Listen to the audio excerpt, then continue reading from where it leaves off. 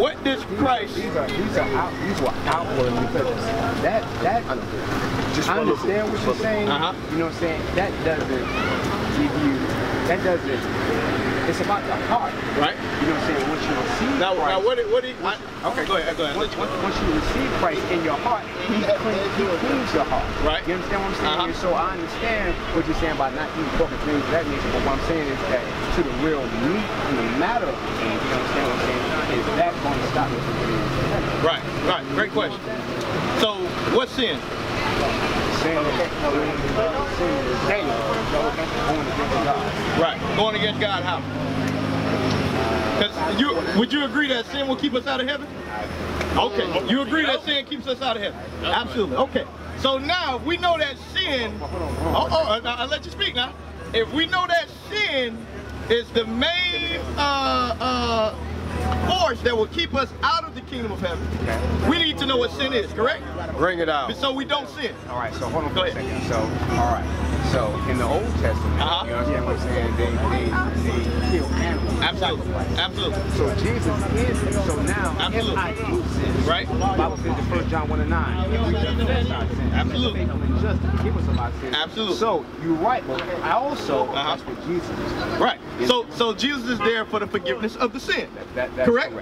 But and we're going to continue to sin as long as we're in this body. But what is sin? That's what I'm asking you. Bring it out. Well, no. I mean, we just said what sin was. What is it? Sin is what? Anything that goes against God. Goes against God what? What? If I look left, is this against God? Oh, okay. Bring it out. If I stay up too late, is that against God? Bring it out. Bring it out. Well, hold on for a second. That's what we got the Holy Spirit for. So that's subjective. You understand what I'm saying? So sin is subjective. Huh? Sin is subjective? Well, no. How you explain it. If I look left, right, it's that sin. Right. Now, if the Holy Spirit tells me don't look left and I look left, that's sin. Okay. You understand what I'm saying? So what I'm saying is it's all about relationship. Gotcha. Relationship. Okay. Now, this is my question. Your relationship. How do I know what is right or wrong? According to what? There has to be a basis. That word right there. Good. Now, you said pork really don't keep us away. It ain't gonna damage the relationship, right? No. No. All right. Pork. Yeah. Okay. Fringes ain't gonna damage the relationship, right? What? Fringes. You said because that was an outward appearance, right? Wearing fringes on the garments. No? Okay. Keeping the Sabbath day. There are certain things that we are commanded to do. Okay, so there are some things that we should be doing. That's correct. Now, what are those things? That's what I want to find out. One of the things that I know is, you know what I'm saying, community. Washing feet. Now with the Sabbath, I mean, like I said, we're gonna do orange, you know, apple and orange. You say Saturday, Sunday, things like that. I don't necessarily believe that's going to be out there. Okay, good. Now, I asked you all that. I already know what I believe. I wanted to find out what you believe. Okay. Now, when you read the Bible, the scriptures tell you very specifically how to receive salvation. It tells you very specifically what sin is. It tells you what to do and what not to do, exactly word for word. Because if it's not, then we will be lost in confusion. We will be like you. We'll be saying all of these doctrines, but not preaching the Bible. That's right. Peter 4:11 first, and then I'm going to explain to you why I took you all that route to get to where I'm gonna use the Bible to back up everything that I say.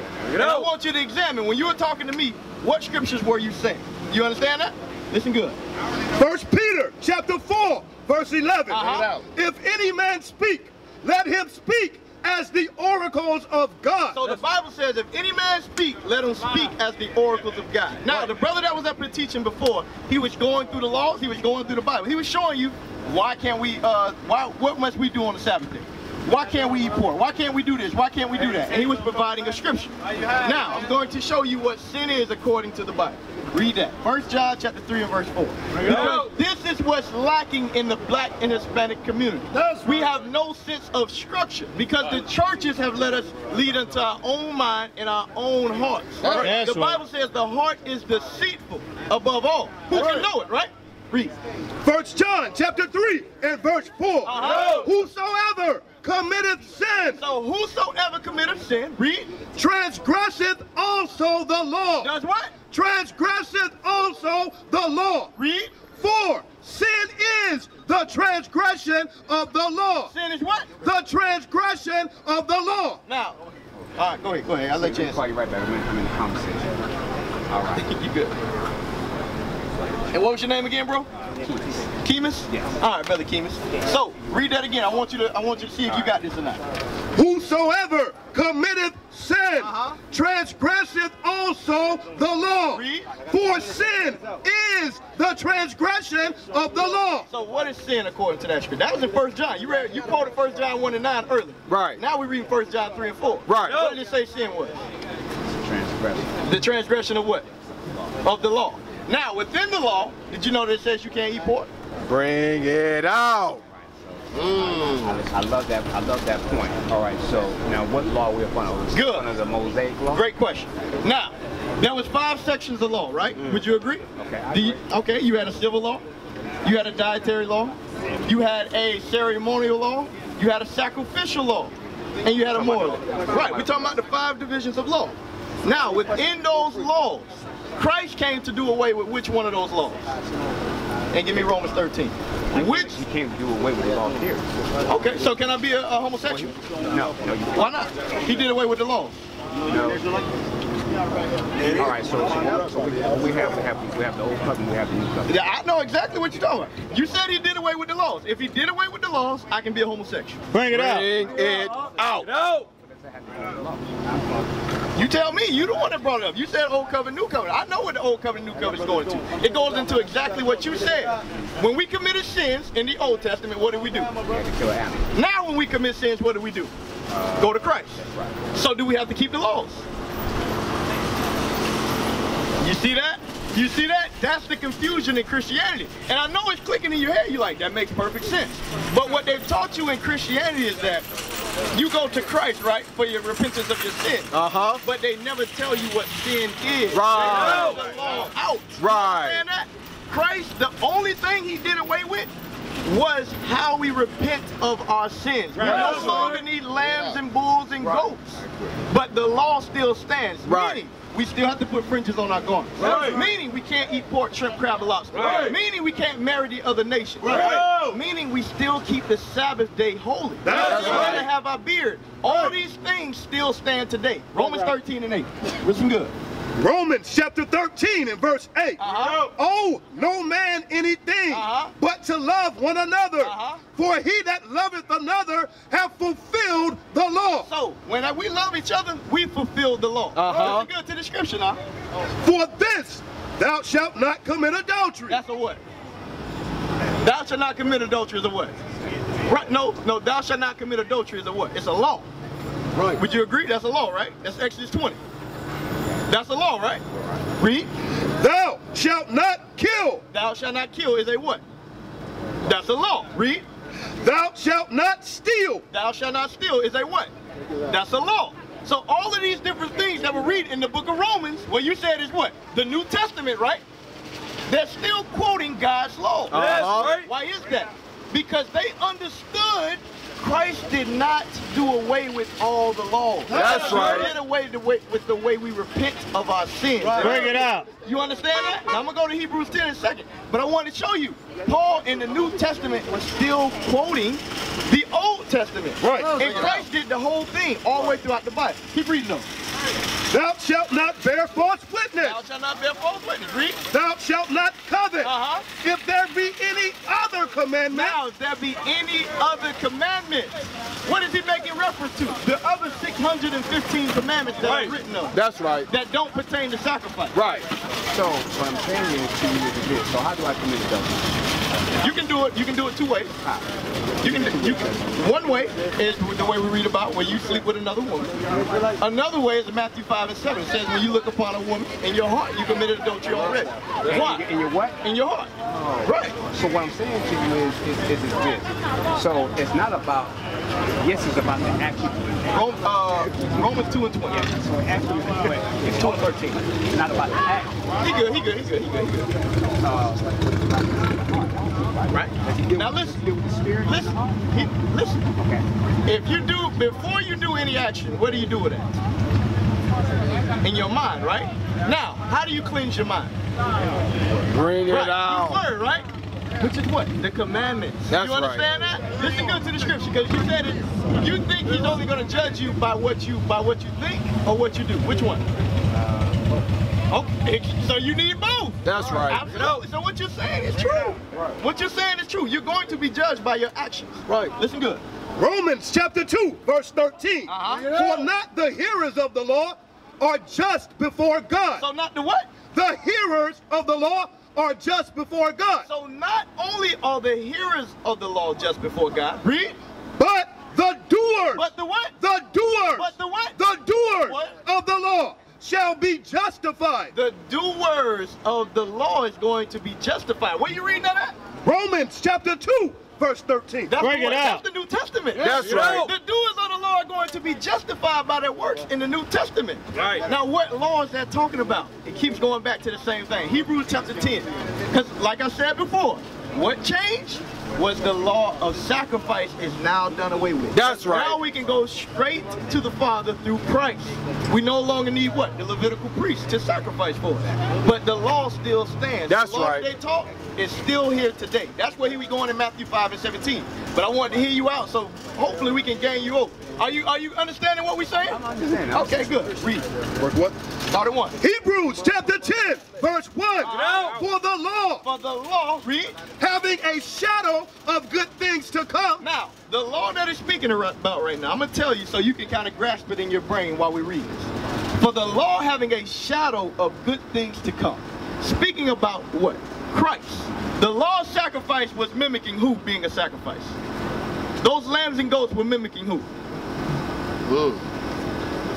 Give me John 1 and 31. Or 29. Bring it out. What were those lambs and those goats? They were a shadow, meaning they weren't the actual thing, but they were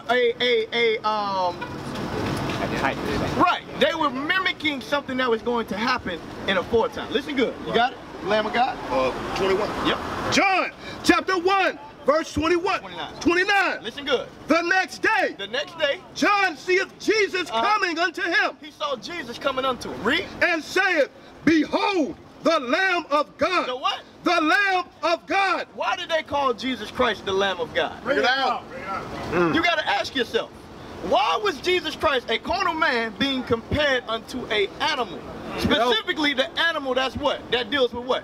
Sacrifices for sin. Bring it up. Because that is what the shadow of good things to come was. You Right. understand that? Go back to Hebrews 10. Hebrews chapter 10, verse 1. Uh-huh. For the law, having a shadow of good things to come, Read. and not the very image of the things. And not the very image of the things, because those animals and goats could not do what Christ did. Right. Can never, with those sacrifices which they offered year by year, continually, make the comers thereunto perfect. Because those animals could not convict us the way Christ does. That's right. Because when you understand Christ felt everything that we felt, and he died a perfect man without sin, now you gotta be like, all right, cool, I can do this now. That's right. But if it's an animal or goat, you're not really thinking upon it the same way. You understand what I'm saying? Nope. So the shadow of good things to come was speaking about Christ. That's Keep right. reading them. Verse 2, for then would they not have ceased to be offered, but that the worshipers, once purged, should have had no more conscience of sin. Read. But in those sacrifices, Because in the Old Testament, every time you sin, what you had to do?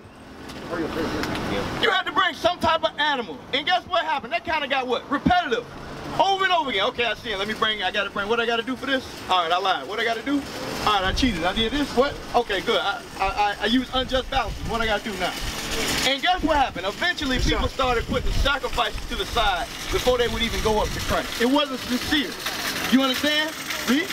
but in those sacrifices, there's a remembrance again made of sins every year. Read. For it is not possible that the blood of bulls and of goats should take away sin. Read that again. But it is not possible that the blood of bulls and of goats should take away sin. The bloods of bulls and goats no longer would be enough for the Most High God. Right. You understand that?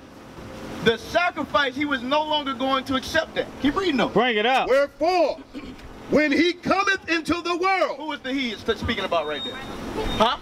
When Jesus came into the world, read. He saith, sacrifice and offering thou wouldest not, but a body hast thou prepared me. But a body hast thou prepared me. Keep going. In burnt offerings and sacrifices for sin thou hast had no pleasure. In burnt offering and sacrifices he had no pleasure.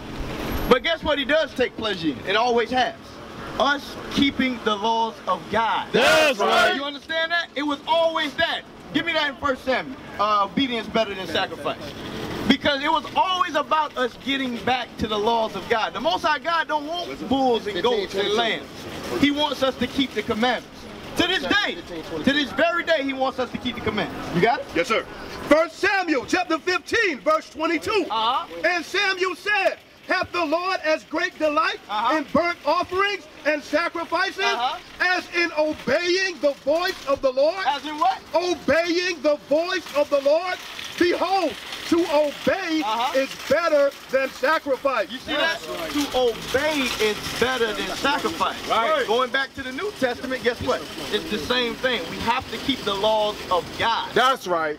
So let me ask you a question. Yes, sir. If I would have come to you and say, what are the laws of God? Right. What are the commandments of God? Right. I would take you all throughout the scriptures. So how many laws of God are there? It's over 613. But in the streets, guess what? We can only go over so many. That's why we read Romans 13, right? If what? It says, thou shalt not steal, thou shalt not kill, thou shalt not commit adultery. And then it said what? If there be any other things, it is briefly comprehended in this saying. Love thy neighbor as thou love thyself. Because guess what? During that time in the book of Romans, a lot of people had the understanding of the commandments. I didn't have to go through them and teach them. You can't shave your beard. Bring it out. You got to keep the Sabbath day.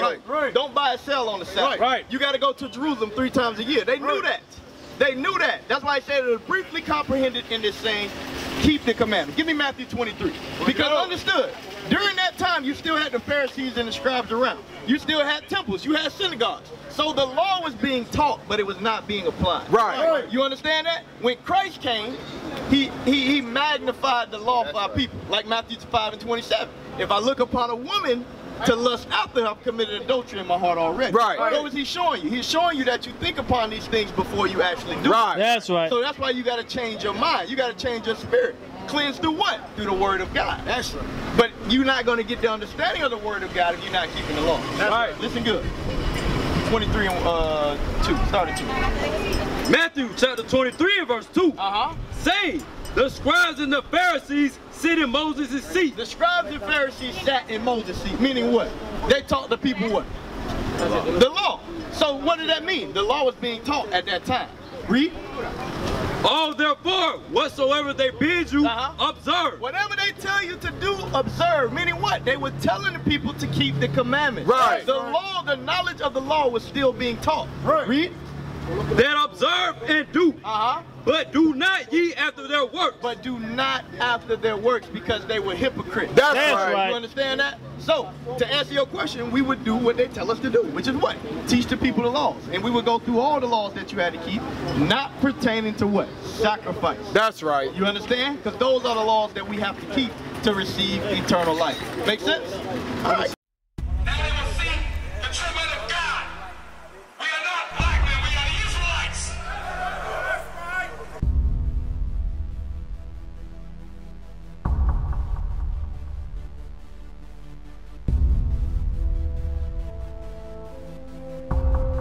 Take care of us. Take care of us. And our children too. And our children too. We have abandoned. We have abandoned. How are you? How are you? People want to know, who's the king? O nation of Israel, it's time to return to the Father. O nation of Israel, it's time to return to the Father. Now why they trying to make it so hard to serve God? And why when I say that I'm a Jew it sound odd? For years I've been walking around saying that I'm a black man. I ain't saying that no more, it sounds wrong, man. This is Bishop Nathaniel of Israel United in Christ. Please subscribe to our YouTube channels. Stay up to date with our latest events, music, and classroom lessons.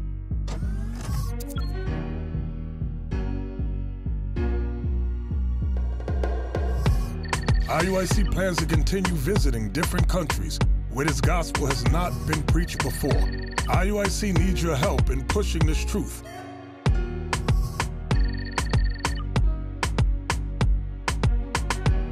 So join us. Subscribe to our Instagram, Facebook, Twitter, and podcasts, and stay up to date with us.